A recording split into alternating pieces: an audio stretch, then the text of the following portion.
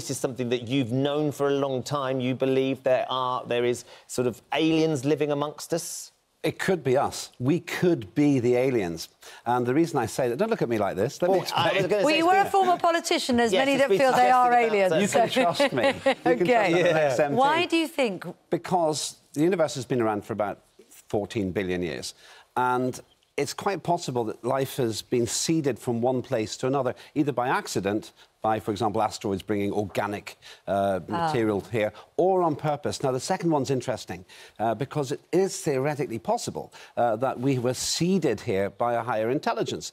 I don't think they're travelling around in UFOs, which they forgot to hide from the US intelligence or US Air Force, but it would be conceivable that we are actually part of a bigger plan. So rather like, you know, seeds float on the wind, it could be possible that accidentally some DNA or something from another planet landed here on Earth, and that is what we are. We are part of that life. That's right, and there's a credible strand of thought in astrobiology, really, to suggest that, and some major proponents of that. So it could be by accident, or theoretically it could be by design. But if it's by design, they didn't drop it in a UFO. Frankly, that's careless. OK, yeah, very careless. Is this credible science, Dr. Martin? So Lember's got two sides on that, and the first one actually is a credible hypothesis that is being investigated. So this idea that the material for life, or even some of the very proto-life from Earth, came from space, perhaps deposited by comets. That is a credible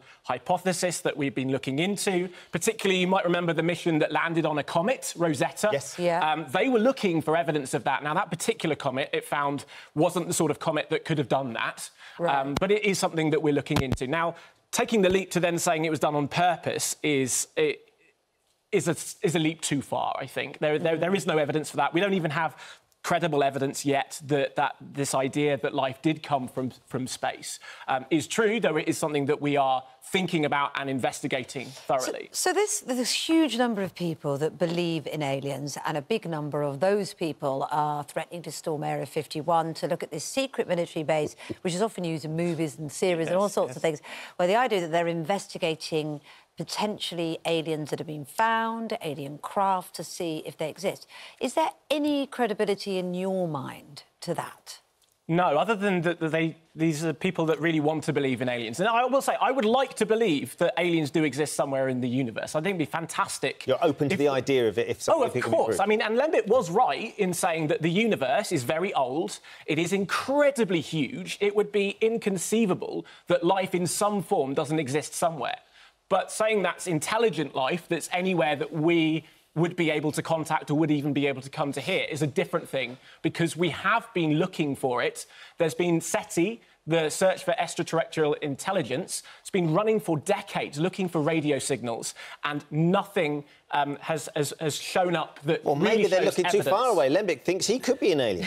He could be all of us. This is what you're saying, isn't it? Well, it wouldn't just be me. It would explain some things, though. There'd be other people too. Thanks very much indeed, Martin. The fact is that if we come from somewhere else, then we're all part of that in a Promethean way. But you believe that aliens do exist, don't you, fundamentally? I'm sure of it. Now, why are you sure? Because there's something like 10,000 million planets, as far as we know, in the universe. Now, to believe that Earth is the only place that life began is just not credible. And do you think they've ever tried to come here? Well, they may have done, but seriously, if they have, they've got the intelligence and the ability to hide.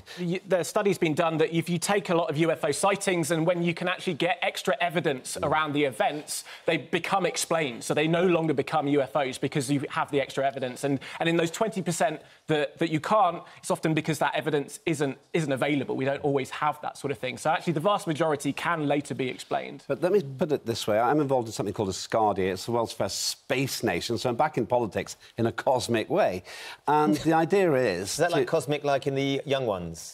With Neil, cosmic. You're giving away your age now. Yeah. Not exactly, man. Yeah, you weren't there, man. But the thing is that we're trying to create something which is a space nation which doesn't export the problems of the Earth. It's the brainchild of a chap called Dr. Igor Ashurbaly, who's a billionaire from Azerbaijan, of course. Yeah. And if we can populate the universe, then it's very arrogant for us to assume that other intelligences haven't done the same thing. And if we did land on another planet, then we probably wouldn't disturb the neighbourhood. And Quickly then, well, actually, Martin, we don't want to disturb it, but the thing I want to point out is that Earth is 4.5 billion years old, and intelligent life has only been on it for a few thousand years, and we've only had radio communications for 100. That shows you how rare intelligence on a planet that actually has the capability of supporting life really is. So to think that they might even be within our reach, given the vastness of the universe, is an absolutely tiny probability. And without any evidence, I'm not going to go with you. But Asgardia's going out there. Asgardia's out there doing things. Lembic's going to be charging, leading the charge. Julie says, oh, they exist. They come and visit us every so often, see how stupid we are, and then leave.